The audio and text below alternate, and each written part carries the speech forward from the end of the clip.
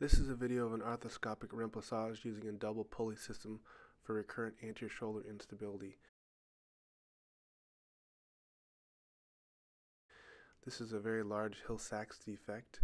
I'm then punching a pilot hole for a 3.9 peak corkscrew knotless from Arthroscopic. I've used the skid and then punched the hole, and now I'm screwing in the corkscrew.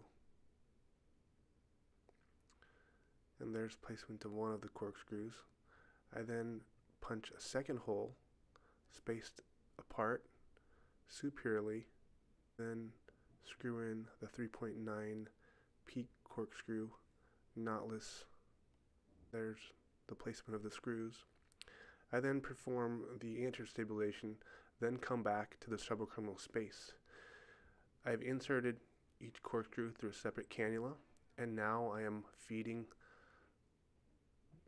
one suture from each corkscrew into the knotless loop of the other, and here you see me reducing down the remplissage in a knotless fashion.